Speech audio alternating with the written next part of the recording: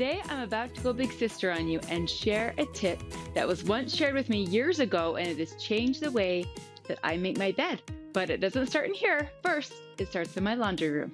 Okay, so laundry room step one is you wash your sheets, right? And normally you take them from the washer and you put them in the dryer. But my big sister tip is skip the drying step and pull them right from your washer, and we're gonna go put them on my bed when they're wet, right out of the washer. Just as they come out, I'm gonna make my bed. Make it with me.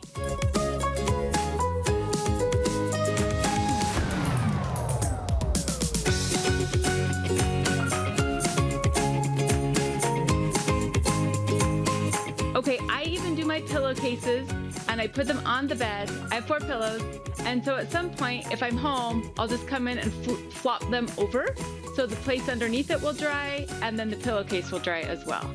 I know it might sound totally crazy to you, but I promise when you get in bed at night and those sheets are so crisp and no wrinkles and they smell amazing, you'll thank me.